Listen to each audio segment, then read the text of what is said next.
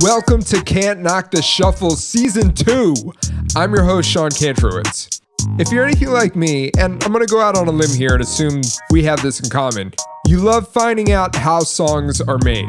The stories, the details, the hidden gems, all of it. Here's the thing. Most artists typically only get asked about a handful of their most popular tracks.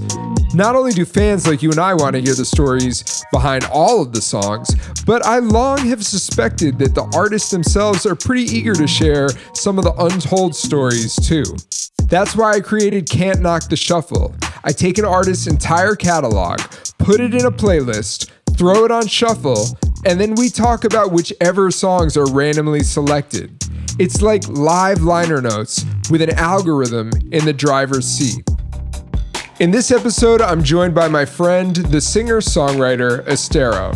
Since the release of her debut album, Breath from Another, which she made with producer Doc McKinney and released in 1997, Esthero has definitively held the title of Your Favorite Singer's Favorite Singer, inspiring audiences and artists alike with the seamless blending of musical styles, as well as her captivating and incredible voice. Her second album, 2005's Wikked Lil Grrls, continued to explore different genres and found Esthero steering the ship by herself. And by this point, she was fast becoming a frequent collaborator with many hip-hop artists, including Goodie Mob, Black Eyed Peas, Andre 3000, and Kanye West, whose 808s and Heartbreak album featured a few songs that she co-wrote. She also provided the voice to Kanye's Spaceship on his groundbreaking Glow in the Dark tour in 2008, which is a pretty unique flex if you ask me. Since then, she's put out music largely independently, finding her way in a business that isn't always the most artist-friendly. We get into that and so much more in this conversation. So hey, let's jump in right now. Esthero, Can't Knock the Shuffle. Hello, how are you? I'm well. How are you? Just trying to keep it together in our current landscape, but it's good to see familiar faces. It's been a minute. Yeah, it's been a while since you've been here. Yes. I really like to have people on this show who have either super prolific catalogs or super interesting and just, many different chapters in their catalog. And I would say for you probably fall more into the latter category. You don't put out an album every, 8 months or anything like that. You're not somebody who just, tosses songs off casually. Right.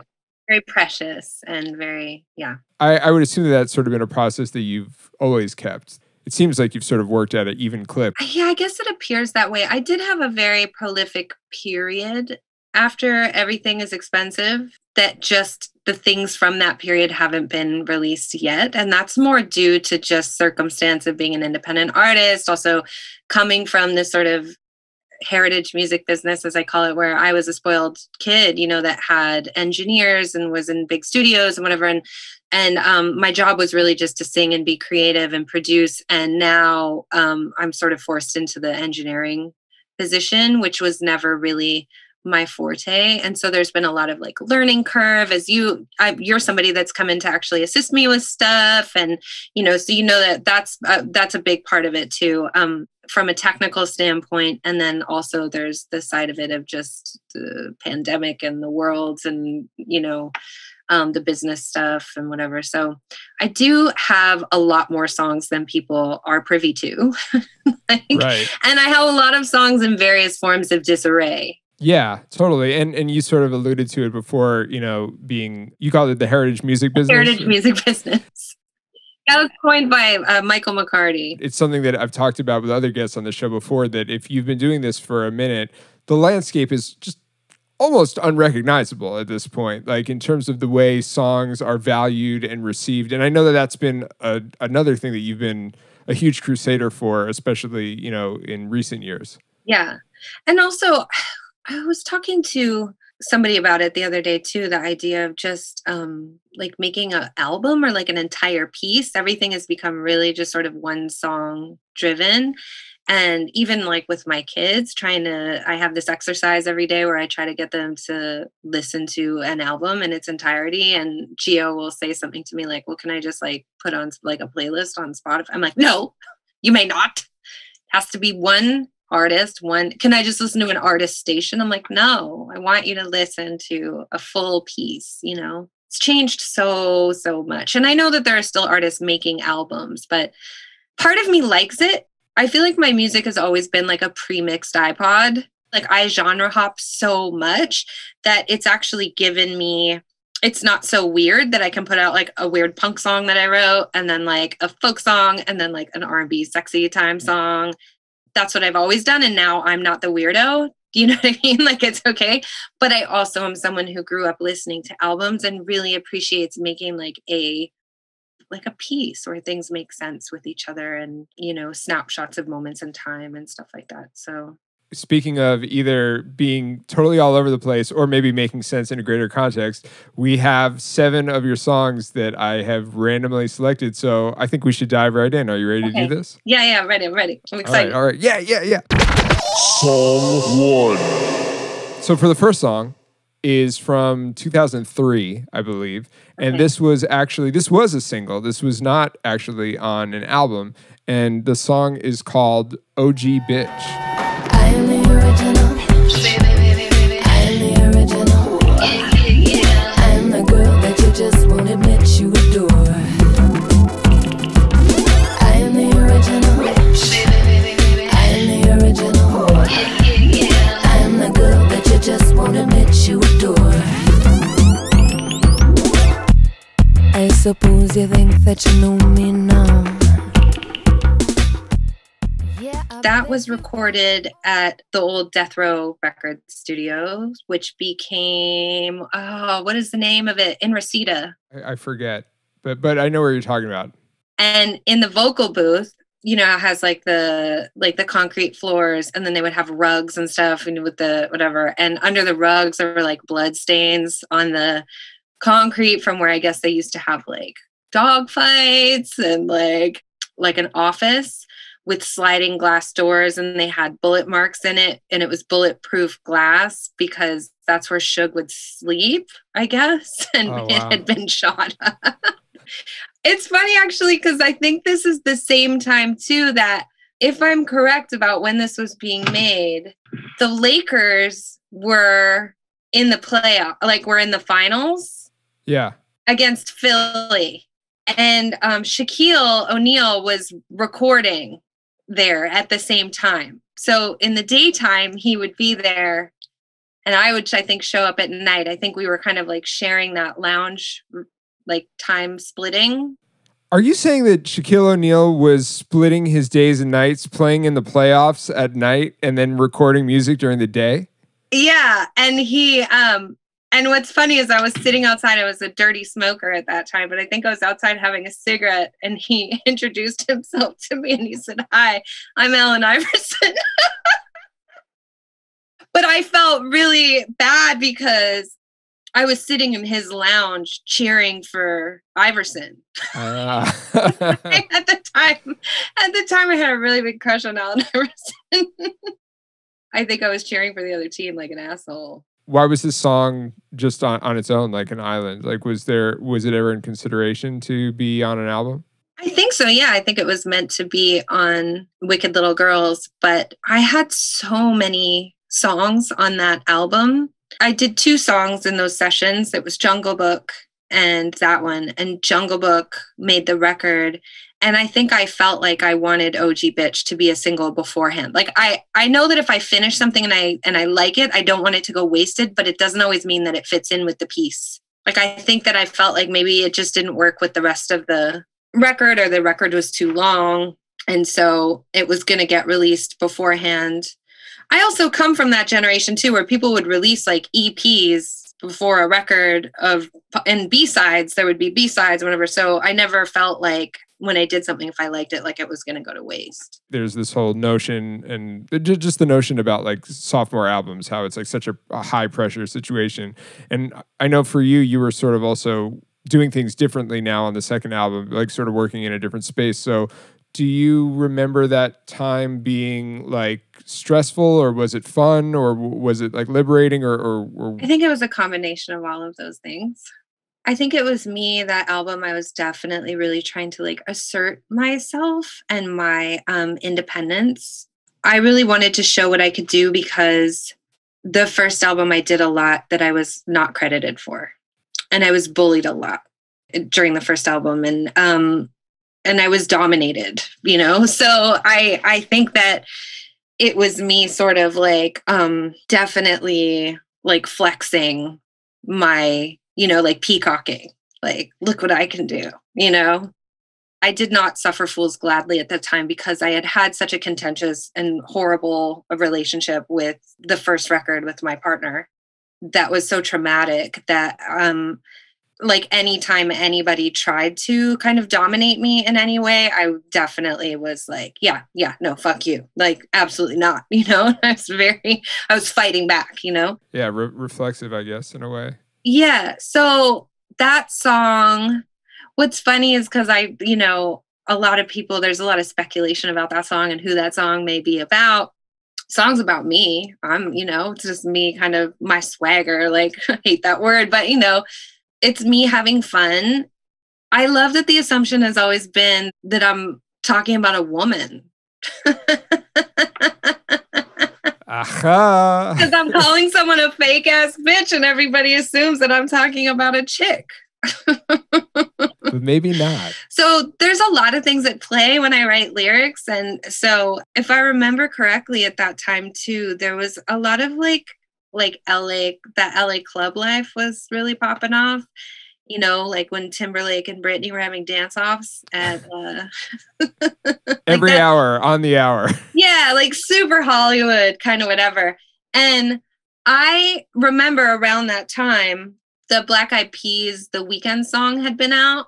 And I remember once being in line outside at one of those clubs, like trying to get past the velvet rope. And they were just making me wait. And I could hear my song playing inside. And I was like, you're playing my song! Don't you know who I am? It just was so, they did. It was just so like power trippy and gross. You know, you're not allowed in until we fucking completely obliterate your self-esteem first, you know? You like nothing you do will ever be cool enough for us. Like it's so weird now thinking about like wanting the approval of anybody. That some of that song was making fun of the LA kind of club scene, and others are direct references to people jacking my shit. Brr, brr, brr, brr. That's all I'm gonna say about that. Jacking my shit and my hairdo. Wow. Wow. Ooh, all right. It's just me being playful and, you know, silly. I understand, you know, if you have the word bitch in the title that it's going to like lean a little scathing, but like it never, you know, it didn't feel like Alanis Morissette, like ragey or anything to me. It has a playful, fun vibe, you know? No, it's like that other, like, I'm a bitch, I'm a mother. It's like so harm. That chick just made the word so harmless. Like it became so AC that it's not shocking anymore to use that word. Shout out to Meredith Brooks. Because then it becomes like a song will have a basic kind of inspiration or an idea, and then it just becomes like a fantasy, right? Like this is, to me, good writing is that you can then use your imagination and imagine scenarios and make things up. And so then it just becomes like a playground for me to, you know, like I love the it's just too bad you carry no conviction in your so-called revelations, your pedantic conversations shed no light. Like, and I get to be witty and, you know, shady, and I'm not really talking to anybody, but I'm definitely having fun with alliteration, and I get to use the word pedantic, and I'm being pretentious, and it's like what more do you want? Yeah. Exactly. Song 2. So this one is actually from the album that OG Bitch was going to be from, 2005's Wikked Lil Grrls. And the song, you mentioned it earlier, and I'm glad we didn't really talk about it too much then, but the song is Jungle Book. And build me a home. We could live right in the jungle, baby. Stay up all night, kissed by moonlight, and you can kiss me. It would be tight. We'll have a family, and I will protect you from harm. We could get wilder than all the animals. Are you sure this is random? Yeah, I promise you, dude.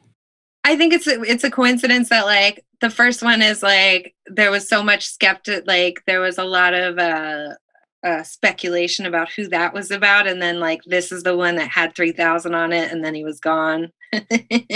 Like these are like the little hip hop like gossip songs. Listen, the algorithm works in mysterious ways. I promise you. I promise you. But like, I don't even actually like really know the story of Andre 3000's involvement on the song. So I would love to. I wasn't going to lead with that, but since you brought it up, let's talk about it. Like, how did you meet Andre 3000, and how did he sort of come to be on this song, and then he's not on certain versions of this song? Okay, so I met Dre, I think the first time was when the Black Eyed Peas and Outkast played at the House of Blues in LA, and I had done Country Livin' featuring Goodie Mob.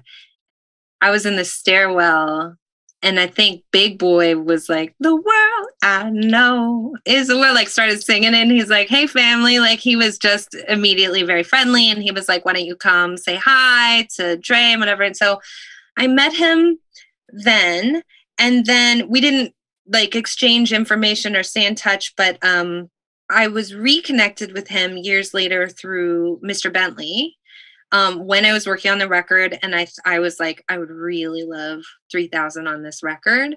I didn't know what song I wanted him on.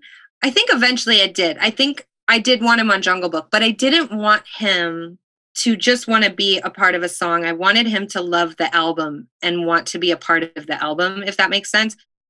I just got his number from Bent, and I reached out to him, and I was like, I want you to be on a song, but I don't want to send you the song I want you to be on. I want to send you a bunch of other songs that are on the album. Because I think also Jungle Book for me was very poppy, like it's a sort of song that like, for Janet Jackson, that is not a poppy song. For me, coming from the records that I had made before, it was really happy, and anything happy to me is pop. And I make sad songs for brokenhearted girls, you know what I mean? And I make sexy time songs. So I have my own aversions to pop music, just growing up a kid who was super into like shoegazer stuff, and like Kevin Shields was my hero and whatever. So I just assume everyone hates pop music and thinks it's mortifyingly embarrassing. So when I did that song, I liked it, but it was like a guilt in me, and I thought Andre 3000 is never going to think this is cool. So I'm going to fool him with the rest of the body of work and to agree. And of course I sent him like Melancholy Melody and some other stuff. And he was like, yeah, I'm down, like whatever it is. So I flew to Atlanta and we recorded his stuff. This was when he had been singing. He was the biggest star in the world at this point, right? Like he had done, this is Hey Ya. So this is immediately after Hey Ya. Wow. And during that time, he's the biggest star in the world, but people really want him to rap again. I basically take it upon myself. I don't care if he raps or sings, but I love him as an MC and I want him to rap on it. So I'm trying to convince him to rap, because I also am like, if I'm the chick that convinces 3,000 to rap again, I'm like the hero of hip hop. like I get to be like I was like, they will love me forever. Right. Oh, I convinced him to rap on it and he was open to it. But it was also the time when most had that stuff on the So Dre was like, I want to do that. So really more like scatting than like Exactly. So Dre's like, this is the kind of thing I want to do. And I'm like, okay. He sings and then he does that. And I take it home. And I understand, like, it's very Bootsy Collins. That's the world that he's coming from. It's him being like, yo. And he's just being like, he's playing, right? He's being playful and he's being Bootsy. And what's funny is, like, back to why it's called Jungle Book is because the producers of the song, one of them was a new dad, and his, like, toddler kid called the song Jungle Book because it sounded like the Jungle Book. It had like this sort of like, right? So he was like, Jungle Book, Jungle Book. And then I just loved that as a title. I was like, I can play with that. Like, I can write this fantasy about, everybody can relate to wanting to like escape, right? And like, and this kind of fantasy world. And then as we get into lyrics about that song as well, too. That song was written very specifically for a very good friend of mine who I adore, who I did not have a romantic relationship with. He was just a really good male friend. And I felt like he deserved a love song. He had been loved by a woman previously in his life who had not treated him the best and had left. I thought, I'm going to write him a really beautiful love song celebrating him. And so I said, she had your head underwater, your heart under fire. And I've decided she didn't know how to love you. It's just me writing a love song for a good dude that like needed a pick me up. We could live right in the jungle, stay up all night, dance with fireflies. It's just all very fantasy and fun and whimsical. That's another reason that I thought Dre would be so fun on it. The label wanted it to be the first single. Also, keep in mind that Dre was literally like the biggest star in the world and his feature rate was like astronomical, but he wasn't going to charge me like that amount of money. But this has never before been revealed. This is when people tell you in the business that I'm difficult. They have no fucking idea how difficult I really am. Are you ready for this shit? Let's go. So the label wanted it to be the first single, and I did not want it to be my first introduction back into the world. It felt to me too poppy. For whatever ignorant reason I had, young, whatever, I was definitely obsessed with being cool, and I felt like it wasn't cool. It was more on the pop side. I felt like it was a second or third single to fucking nail it home. I didn't think that it's where I wanted to be. I didn't want to risk turning my original fans off. So the people that loved Breath from Another, I didn't think they were going to love Jungle Book. I thought that was going to be a much more mainstream crowd. So I didn't want to alienate my original fans. So I was like, for the first single, I need to come out with something that's a little more like alterna. And I felt like We Are in Need of a Musical Revolution was coming out swinging verbally. The label was insisting that it was going to be Jungle Book. And so I called Dre personally and I said, look, here's what we're going to do. You're going to tell them you want $100,000 for a check. And then you're going to tell them that that it has to say featuring Johnny Vulture. His alter ego. Or it's going to be $100,000. And I guarantee you that they're going to be like, never mind. And I was like, Dre, you and I will do a million other, like, we'll do stuff again. So it's, I knew like he and I were really close friends at this point, and I knew that we were going to create together lots. And so I figured that they would just sort of cave and it would like put it on the back burner and be like, okay, in the meantime, while we figure this out, let's do something else. They just straight up were like, nope. And I was like, I didn't expect that they would just say no to the whole thing. Like, fine, take them off. Like, not even just for the single, but they were just like, we're not going to like deal with him at all. Like, take him off the song completely. Yeah, they were just like, just get rid of it. Oh. And I was like, he's the biggest star in the world. I think his feature rate at that point was like 100, 150 or something. And I think he was charging like, I think for me, it was like going to be like 80 or 75, like, which was fair. I'm on a major label at that point, it's recoupable, but yeah, I was co-conspiring with him. Like, I don't want this to be the first single. I don't want it to be the first single. Can you just tell them that this has to be Johnny Vulture and just charge them a bunch of money? And it kind of backfired. Yep. On one of the streaming services, the track says featuring Andre 3000, but he's not there. He's not there. So it's kind of like when I was revisiting that and trying to like remember, because it's been a little bit since I've heard the song. It's like, oh, like, did he produce this maybe? Like, was it like one of those? So that I'm glad that we talked about this, because I'm sure other people. I think it went out on samplers. That's why it's floating around, is like Warner put out early samplers of it.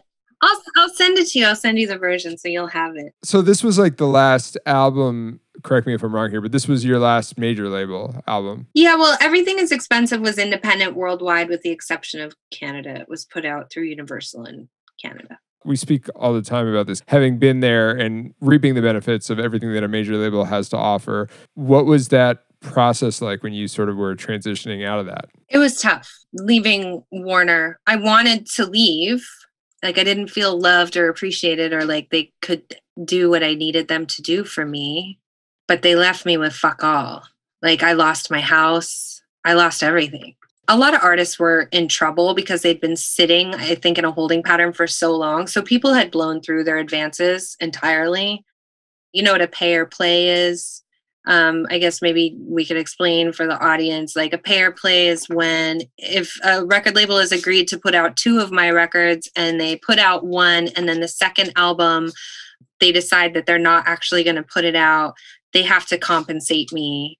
They either put it out or they compensate me. And there's a minimum maximum amount. So, you know, a minimum being, say, $80,000 and a maximum being $150,000, whatever it is. So we all have pay or play contracts. And I think we had put out the record, and I think I was only in for 2 records with Warner. It was going to be 2 + 2 + 2. So if they did the first 2, they did the first one, they had to do the second one, right? So just for people that don't understand, and that would mean that if they have an option to not take the third, but if they take the third, they have to put out a fourth.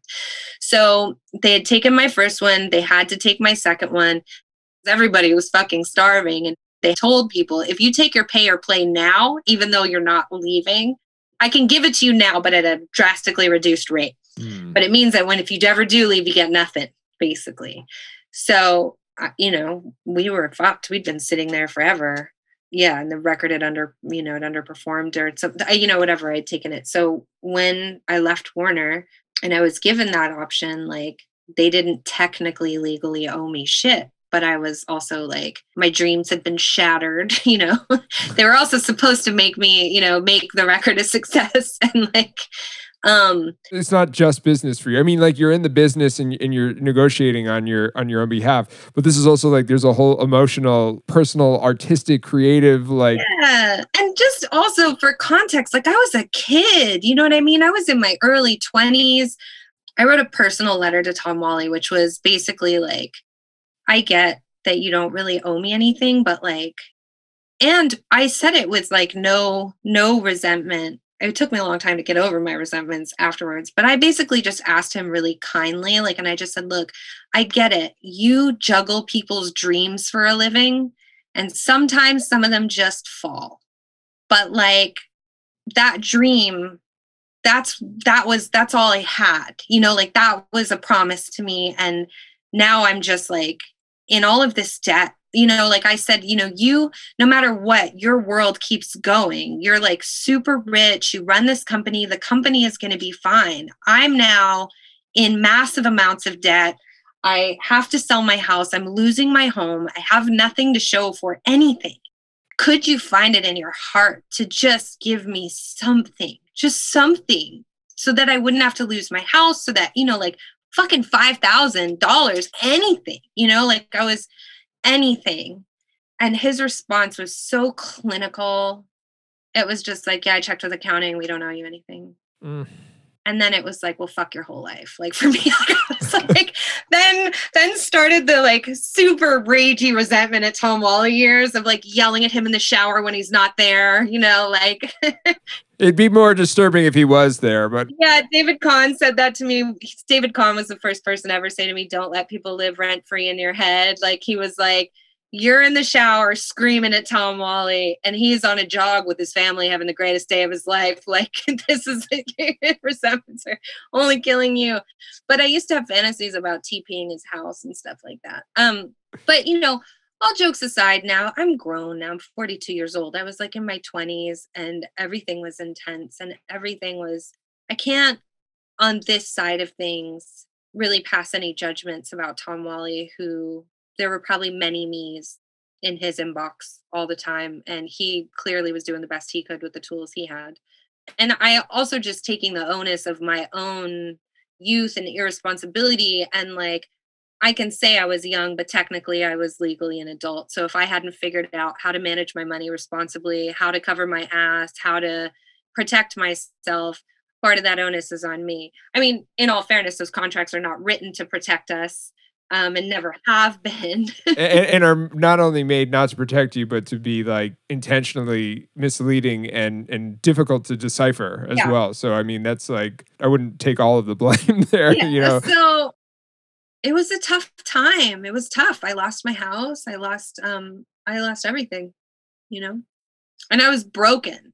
I lost my spirit. I mean, to be honest with you, the story behind that record too was that as I was mixing that record, and Serban Ganea was mixing that album. We were in Virginia, and there were people in the business that are really respected that were saying things to me to make me feel very good and very proud and very inflated. Things like, if this doesn't win a fucking Grammy, I'm going to shoot myself in the face. Like engineers and like people saying things, if this doesn't. And then I had my own record company making excuses for not doing the job that I had hoped that they'd be doing. I had the marketing team saying things like, don't worry, it's okay that you're not selling a lot right now.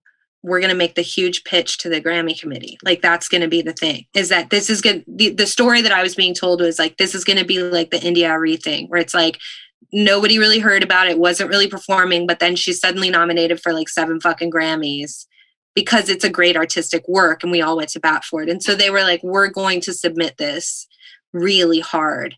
And I was sitting at home, I was watching on TV them announcing the Grammy noms, and I saw Kanye standing next to John Legend, who was my friend. John was my friend at the time and who I was just so proud of and loved so much. It was like Entertainment Tonight. Kanye said, he turned to John and he said, I told you, homie, I told you we were going to get nominated. Didn't I tell you this was going to happen? And it was the craziest feeling because I was so happy for my friend, but it was like the nail in the coffin of my dead record. Like, it was like anything I could tell myself of like, no, it's going to be fine. The label's going to just make sure that I get, like it's all, they're going to get it together. It's going to be fine. It's going to be fine. It's over. Like, it's just over. That was when I realized that it was all just bullshit, that nobody was working this record. Nobody was going to work this record. The record was dead. It was done. That's it. It's done. And it was my baby. It was my first, thing outside of Breath. And it just was like really just leveling for my ego. And I was totally distraught. I was done with the business. Like, I was done with I developed a complete fear of dreaming about anything because I'd been 18, 19 years old when the first record deal happened, and everybody gave me all of these big dreams. And then the label, not of any fault of my own or not making a record, or not even the fault of my label, Jeff Aroff and Jordan Harris were running Work Group, and Work Group got their balls cut off. They just got killed in the middle of, my record was performing really well. We had sold like 250,000 copies worldwide. And then the label died. Sony just inherited, and so that was the first time around. And then the second time around, it was all these people telling me how it was going to work out. And then, so at that point I had 2 in a row over a 7-8 year, like a decade long period where I was like, it's traumatic. It's definitely heartbreaking. Heartbreaking, yeah. It was like so close. And I think it was interesting too that I think it was particularly heartbreaking after that second record because it's weird because I haven't really talked about this before. But the first record, I was young, I was drunk, I was under the influence of a lot of shit, mainly just the ignorance of youth. And I think that by the time the second record came about, I was like ready for things that I hadn't been ready for the first time, The first record, I was such an underground little queen. Like, I was like, oh, what's a producer? I'm not even famous. That's weird. And then the second record, I was like, let's do this. Let's do something that hits multi-generations and I want to be a star. Like, I was like, I'm ready. I want to be successful. And I was willing. I just didn't have the right team at that point. Where do I send you want to send an invoice for the therapy session? Song 3. 2012. It is the title track from the album Everything is Expensive. Everything is expensive. This life has got pricey. Revenge is so costly. Tell me what would you pay for a friend? And all the girls at the mud club who love the boys on the Vespa. That song was written like after the death of Wikked Lil Grrls. It sounds like it. The album itself is kind of a response or a reaction, I guess, or evolution from where you were. So tell me about the song itself. I was writing that. I wrote that with Ricky Tilo, my guitar player at the time, who now plays with Lady Gaga. He's been with Gaga for like a decade. I feel like we wrote that in my bedroom / office living room area in the last place I lived before I left Toronto to move to LA after the death of Wikked Lil Grrls. After I was like, all right, it's time to like switch it up. So, and that was in 2005. I feel like, yeah, that was written like right then, you know, as that thing was dying. It didn't get recorded till 2008.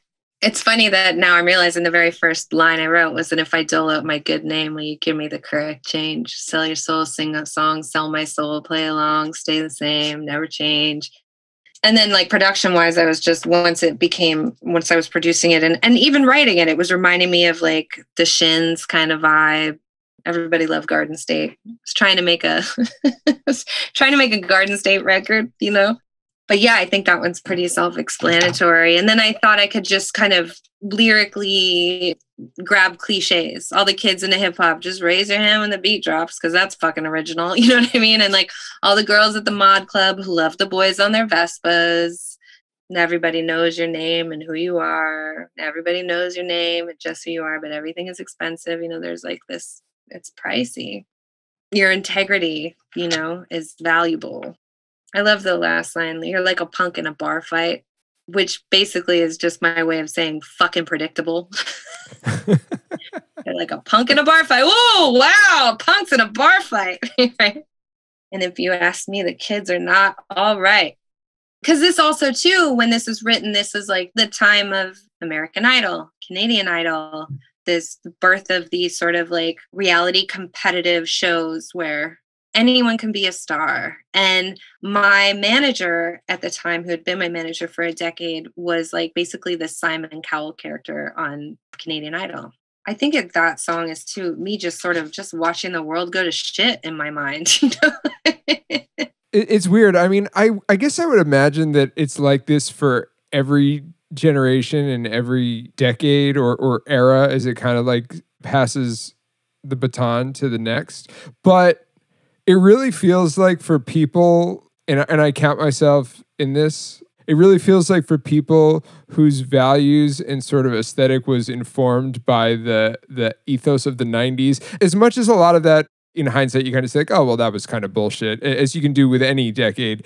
Yeah. It really seems like the decade that followed was just a complete erosion of all of that. It's like anything that seemed to be like a code or an established like understanding of the principles of art and music and commerce and how all these things works, it was just sort of washed out. Fuck you. Let's blow it up into pieces. That's still a tough pill to swallow. I find we're farther away from the 90s now than ever, obviously. And like, I still find myself like, it's a very hard... it's painful. It is. I think for anyone that's like an artist, a creator, not just that, an art lover, it's fucking painful to see the degradation of even just like language and like poetry. Right, but then I second guess myself about these things because I'm just like, well, is this what they were saying in the 80s as the 90s ethos took over? Or like what people in the 70s were saying once the 80s started? I suspect and sort of feel innately that isn't the case, that there was a specific shift that happened, but I'm too cynical to fully believe that. Like I'm second guessing myself as though like, yeah, everybody feels betrayed and that their heart gets ripped out when the tide shifts. And that the new generation is crap and theirs was better. But that reminds me, because there's a story that Cree Summer used to tell me about Zoe Kravitz when Zoe was little, wee thing. And I think Cree was showing her, you know, like the Breakfast Club, and they would have these movie nights and Cree would expose her to these sorts of movies. And Zoe said when she was like in her tweens, like, your movies are so much better than ours. You know? And she passed that on to me because I was expressing the same sentiment as you. I was like, am I just a grumpy old lady that's like, we were better? Is this the natural thing? Or no, I think that we were better. Like maybe the kids really should get off the lawn. The kids are not all right. As an album, everything is expensive. Like, what were you sort of out to prove? I just wanted to sleep. I was done fucking making records. Like, I was done with the music business. I remember after Wikked Lil Grrls, I left. I went to LA. You have to understand, for someone like me, like, I was born knowing exactly who I was and what I was supposed to do. Like, I was 3 years old. My first memory is me, like, holding my dad's guitar, putting on a concert in the living room, like, I'm a rock star, like, sing. I have always sung.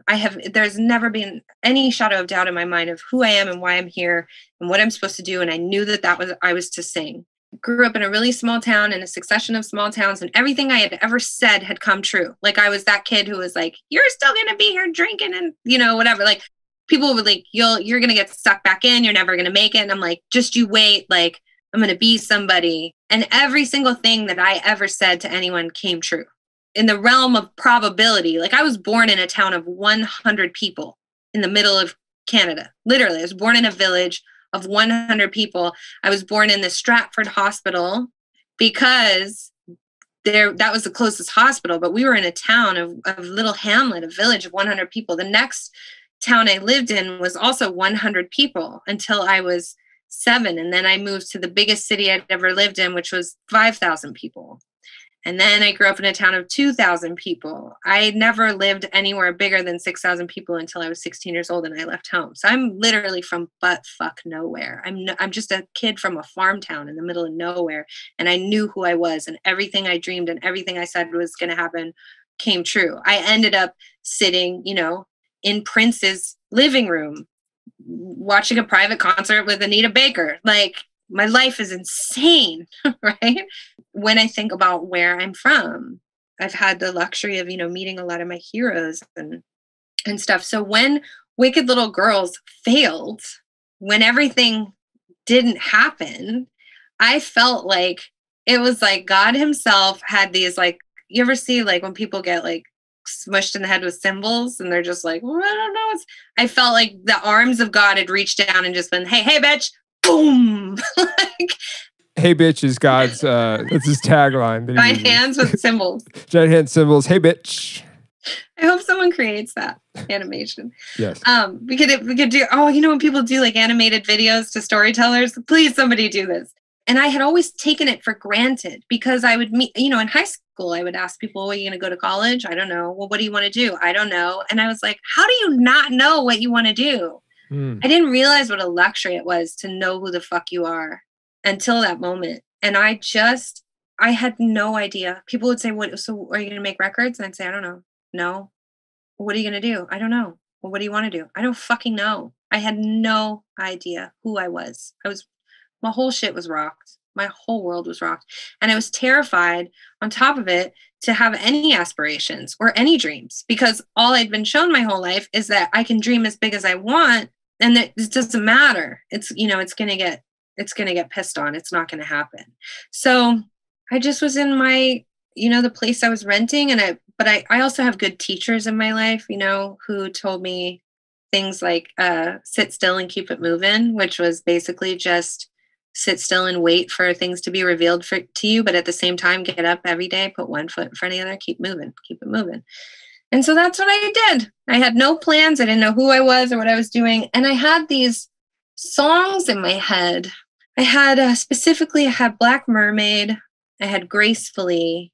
And I had Everything is Expensive. For me, I think those had been written a couple years prior to recording them. And I can write something and let it go. But for me, my creative brain lives in my producer brain. So once I start to hear production of how it's supposed to sound in the real world, that's when I can't shut it up. So I started getting ideas about how these songs were supposed to be born and what they were supposed to sound like on record. And then when that happens, there's an obsession that kicks in, whether I want it to or not. And so I'll be like sleeping and dreaming about like a French horn part, and it's loud. And I go to bed thinking about it, and I'm grumpy. Back then, get away from me. I'm not going in. I don't have any money and no one cares. Even if I make something great, no one's going to care anyway. Like, I just would wake up. I could barely sleep. I'd wake up in the middle of the night to pee, and it would just be loud like a radio. And so I made a deal with the Muse, like, fine, I'll fucking record it. I'm not doing anything with it. I just want to sleep. So I booked 1 week to record 3 songs. I called Mike McCarty at EMI. He was president of EMI Publishing Canada at the time. And there was a studio that the artist could use. You had to pay for it, but it could go against a recoupable balance. And it was great. It was like $70 an hour, including an engineer in this massive studio with a Yamaha Baby Grand. It was awesome. I think I called my friend J-Lo, Josh Lopez, who plays guitar. He played for Estelle, for Macy Gray. I brought in this kid named Gabe Noel, who is, I think he might have suggested Gabe come in, who is upright bass, bowed bass, and Darren Johnson, who is a phenomenal piano player, was the last guy to play with Miles Davis before he passed. He's really brilliant. But I went in with the intention of recording 3 songs in a week just so I could sleep. And 3 days later, I had 3 songs. And 4 days later, I had 4 songs. And 5 days later, I had 5 songs. And it was just like happening. And it was the most fun I had ever had making a record. And I just had this small personnel. I had Scott Seifer come in and play drums. And then Gary Novak, who used to play with Rufus. Like, I had these like really phenomenal players, that's always kind of gotten my nipples hard, not in a sexual way, but like in it. I love a phenomenal musician, and they're my favorite instrument, right? Like I like to just let them do their thing, and then I like to go carve it up. So all of a sudden, a week later, like maybe 2 weeks later, I was like, I think I'm making an album. And it was, all of my other albums were born through so much, like, it was so hard. And this was so easy. And it was so fun. And there was a lot of laughter. The reason that it took so long, Everything Is Expensive, maybe all in, was possibly 3 months of work. But it was that I was time sharing with every other artist on EMI Publishing. So I could only get into the studio on weekends. It took from like 2008 or 9 until, I think it was done in 10 or 11, but it didn't come out until 12, because then we were like, kind of doing the business side of it. Oh, I just remembered something about Everything Is Expensive too that I was going to tell you about. The song was, I early on sent it to Kanye because he was working on 808s and Heartbreak. And I had written on Love Lockdown. And since I knew where he was going, and that he was going a little more like Alterna, I think I sent him that demo, like an early demo of Everything Is Expensive, because I just felt like he would get that, right? He would definitely get that. And there were no hard feelings. He was like, no, I don't think it's right. And I was like, okay. So he didn't want it. And I'm glad, because I think I needed it. All right. So listen, guys, we talked a lot. So you're going to have to tune into the next episode to hear the rest of the shuffle with Esthero and I. We talk about her efforts to buck against the current streaming model in the music industry, some of her more vulnerable moments in the studio, and her experience working with a certain rapper producer who maybe she just talked about when we took this break. You're going to have to figure it out. You won't want to miss it. Listen, make sure that you've subscribed to Can't Knock the Shuffle and leave a review while you're at it. You can find me at Sean Dammit on all the social media platforms, and you can also reach me at can'tknocktheshuffle@gmail.com. Let me know who you want to see to come on the show next. My hip-hop game show, The Questions, is also something you definitely are going to want to check out. So be sure to visit questionshiphop.com if you haven't done so already. Can't Knock the Shuffle is a proud member of the Stony Island Audio Network. It's home to other amazing shows such as Dad Bod Rap Pod, Super Duty Tough Work, Fatherhoods, and What Had Happened Was. If you're still listening to me talking right now, trust me, you're gonna like these other shows, so check them out. See you next time. Peace.